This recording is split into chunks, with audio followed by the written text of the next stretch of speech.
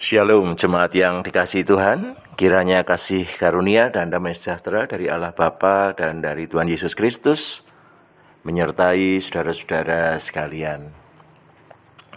Bapak Ibu, saudara-saudara yang dikasihi Tuhan, di dalam hidup kita, setiap kita memiliki panggilan di dalam kasih karunia Tuhan. Tuhan merancangkan apa yang baik dalam kehidupan setiap kita. Tuhan menghendaki supaya kita menyelaraskan apa yang menjadi kehendak diri kita dengan kehendak Tuhan. Pergumulan untuk menemukan panggilan terbaik kita akan menjadi pergumulan yang terjadi seumur hidup. Karena bergeraknya waktu, bergeraknya usia, bergeraknya kehidupan, membuat kita juga mengalami pergerakan di dalam panggilan kita. Dan oleh karena itu menghidupi panggilan menjadi hal yang sangat berharga di dalam kehidupan setiap orang percaya. Oleh karena itu tema menghidupi panggilan suci menjadi bagian yang penting untuk kita pergumulkan. Karena panggilan itulah yang menjadi bagian kita sebagai orang percaya. Dalam ibadah hari Minggu yang lalu kita bersama-sama diajak menggumulkan tema ini dan kemudian dikaitkan dengan lembaga yang kita miliki bersama dengan GKJ dan kemudian juga GKSBS, yaitu Yakum. Melalui pelayanan Yakum, baik dalam bidang kesehatan, bidang pendidikan, bidang sosial, dan hal-hal yang menyekitari pelayanan Yakum menjadi bagian kita juga. Rumah sakit yang terdekat dengan kita, Rumah Sakit Bethesda di Yogyakarta ini memiliki usia yang sudah lebih dari 1 abad. Dan itulah yang menjadi bagian dari pelayanan Yakum. Tentu pergumulan lembaga-lembaga semacam ini pun akan dikaitkan dengan panggilan suci.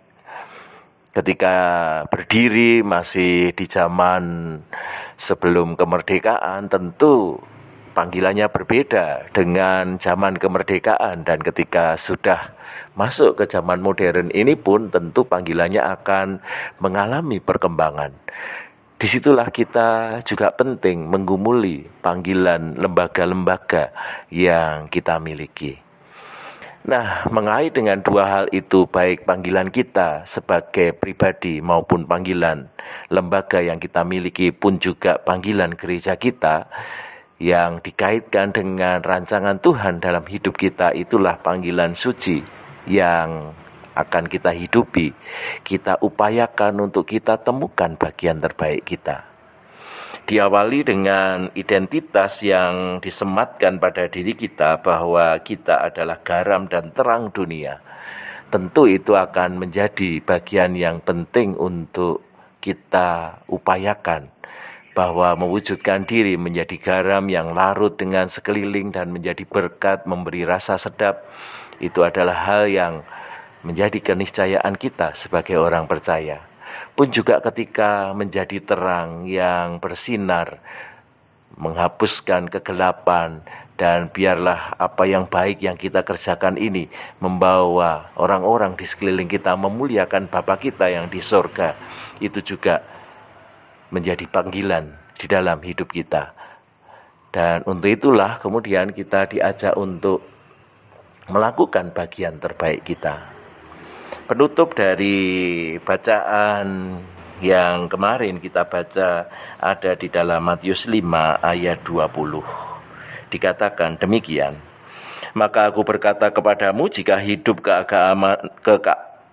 keagamaanmu tidak lebih benar daripada hidup keagamaan ahli-ahli Taurat dan orang-orang Farisi, sesungguhnya kamu tidak akan masuk ke dalam kerajaan sorga. Dalam hal ini kita diajak untuk melihat bahwa ada ritual yang dilakukan oleh para ahli Taurat dan orang Farisi yang dengan sangat baik menggambarkan bagaimana tindakan keagamaan itu diupayakan dengan sungguh-sungguh. Walaupun mereka jatuh kepada ritualisme karena hanya sekedar melakukan ritualnya saja. Tetapi Tuhan Yesus mendorongkan bahwa hidup keagamaan kita sebagai orang percaya, pun juga lembaga yang kita miliki, gereja kita, diminta tetap sama baiknya dengan para ahli Taurat dan orang Farisi. Itu sebenarnya menjadi bagian penting dalam hidup kita. Bahwa ritus yang kita lakukan pun bernilai, dan kebernilaiannya ada di dalam pemaknaan kita ketika kita menjadi garam dan terang dunia itu. Oleh karena itu, mari kita dengan sungguh-sungguh mengupayakan baik apa yang dilihat oleh orang melalui ritus keagamaan kita maupun pemaknaan panggilan kita yang mewujud dalam keseharian kita menjadi berkat bagi masyarakat di sekitar kita. Itulah panggilan suci kita untuk kita mengupayakan yang terbaik bagi kemuliaan nama Tuhan. Kiranya Tuhan memampukan kita semua. Amin.